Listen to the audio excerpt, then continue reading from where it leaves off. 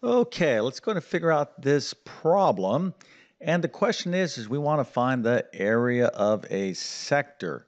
Now, in geometry, when you're looking at a circle right here and you have kind of a little pizza slice right there, we refer to this little segment or this portion of a circle when we're emanating out from the center as a sector.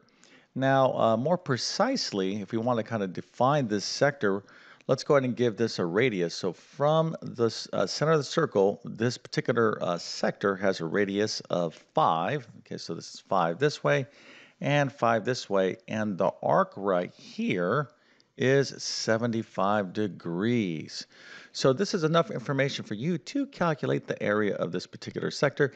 This is not that difficult. So even if you don't know how to do this, just think about this. Think about what you know about circles, okay, and area of circles. I don't want to give you too many hints because I want to give you an opportunity to figure this thing out all on your own.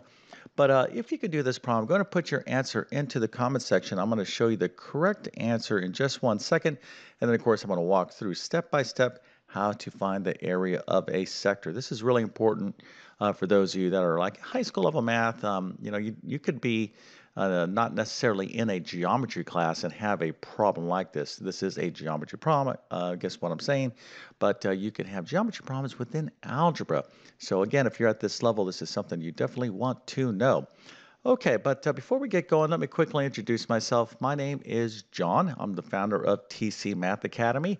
I'm also a middle and high school math teacher. I've been teaching math for decades. I absolutely love helping people learn mathematics. I'm going to tell you right now, all of you can be successful in math. Now, I'm especially speaking to those of you who have a tough time in math. Maybe you failed math, maybe you hate math, maybe you're struggling in math right now. Listen, there is hope for you. Okay, so don't give up. What you need is basically three things. One, you got to be willing to work hard. Okay, so if you're trying to learn math but not put in the effort, that's not going to work. All right, so you got to be willing to work hard. The second thing you need is encouragement. Okay, especially if you're struggling in math, you need someone to tell you that you can do this stuff. That's not going to be a wasted effort if you work hard. Okay, so I'm telling you that you can turn this around. And the third thing you need, the most important thing you need, is great math instruction. Math instruction you actually understand. If you're learning from someone or something and it's very technical, for example, if you pick up a math textbook and you don't understand what's going on, well, you could be working hard, but if you don't understand the teacher or if you don't understand the material, you're not going to learn math. When I teach math, I try to explain things in an easy way where everyone can understand the concepts without watering down what you need to know. Because that's my teaching style. I've developed this over several years. So if you need help in your current math course or maybe some sort of special test that you're getting ready for, something like the SAT, ACT, GED, maybe a teacher certification exam, anything with a math section on it, or if you're homeschooling mathematics, check out my math help program. I'm going to leave a link to it in the description of this video. I literally have over 100 plus different math courses that span these categories and much, much more. I'm also going to leave links to my math notes as well. Most students at best take average notes. You know who takes great notes? Those students who get like grades like A pluses and stuff like that. There's a direct correlation to the quality of your notes to the grades you get. So if you want better grades in math, start learning how to take better notes.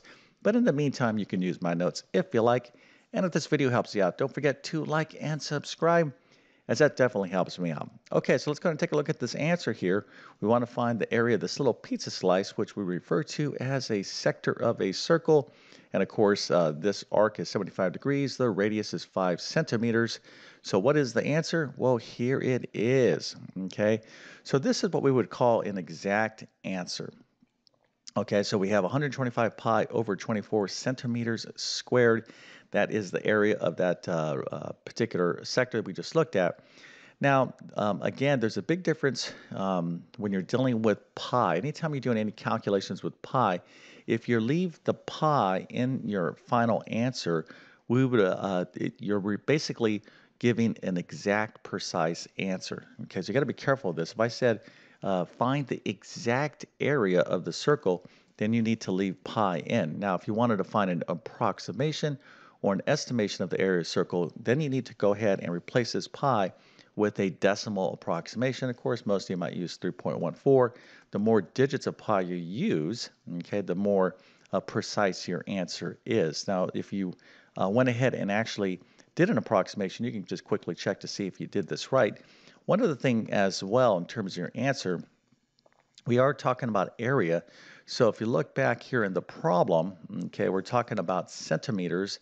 So that's the radius. So when we're calculating areas, you got to keep in mind that unit of measure. So this is going to be centimeters squared. Remember, let's just do this real quick. Okay, if we're talking about distance, that's centimeters, right? Just one.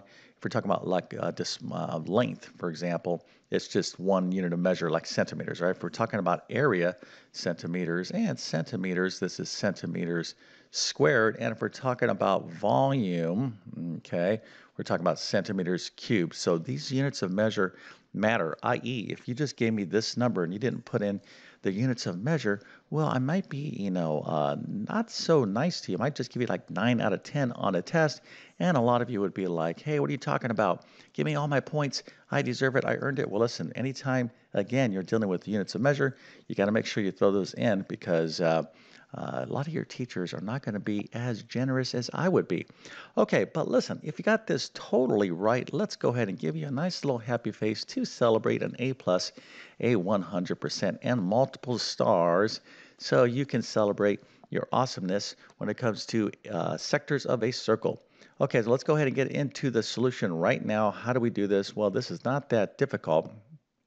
What we're talking about is the area of a circle. Okay, now this sector, this little pizza slice, represents a part of the area of a circle. So it's going to be a good idea for us to remember what the formula is for area of a circle. So here it is right here.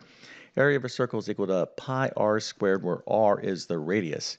So we have enough information right here to find the total area of this circle. Now we don't want the total area of the circle. We just want this segment right here, right?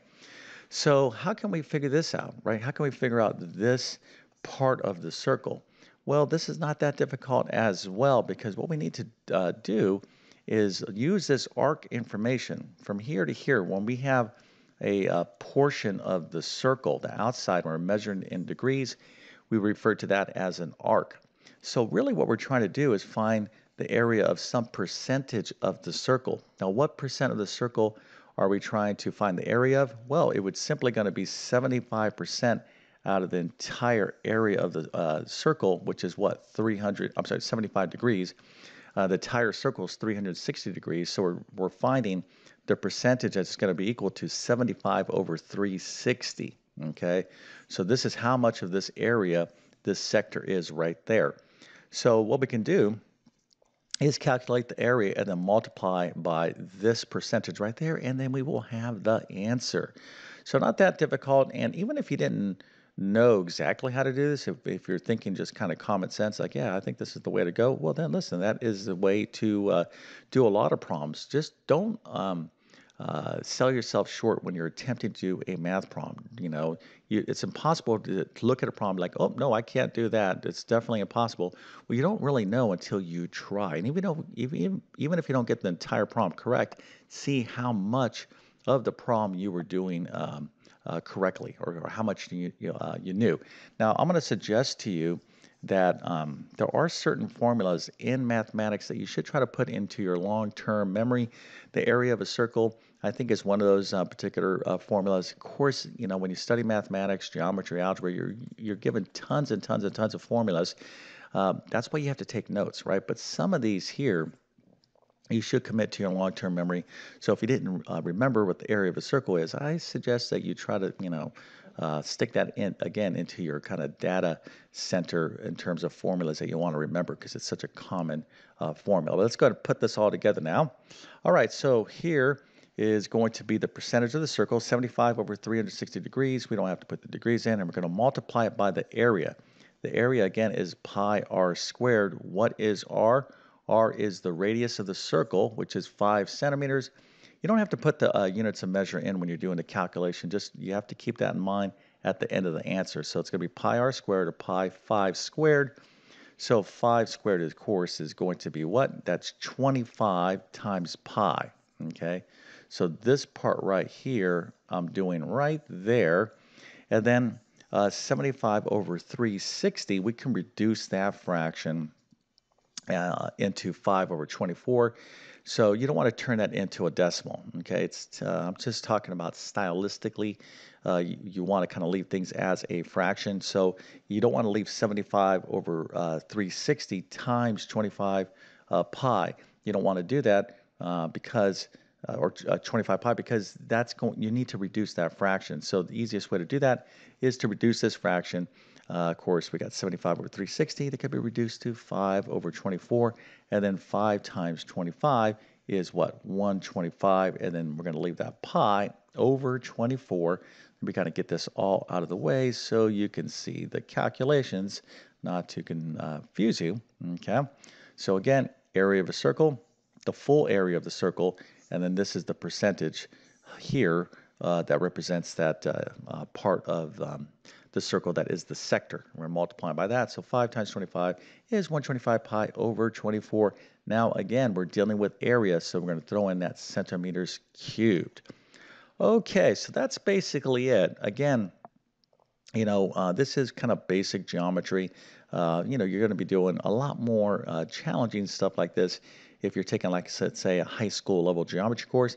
Now, if you happen to be watching this video because you're like, oh, I'm doing this in class right now, it's a good chance that you are in a high school level geometry course. If you need help with high school geometry, or that, geometry is kind of only really taught. I mean, there's little parts of geometry taught throughout your elementary school, middle school, but you only really formally study geometry like at the high school level. So if you're at that level, check out my full complete geometry course. I go into a ton of geometry. To include proofs, all the theorems and postulates and all that kind of good stuff. So if you need help with that, now if you need help with like basic geometry, you could probably do okay with like my pre-algebra course. I kind of go over basic surface area, volume, etc. So those are two good recommendations if you want to follow through and learn more geometry. I also have a ton of additional YouTube videos that cover various different type of geometry problems. But with that being said, I definitely wish you all the best in your mathematics adventures. Thank you for your time and have a great day.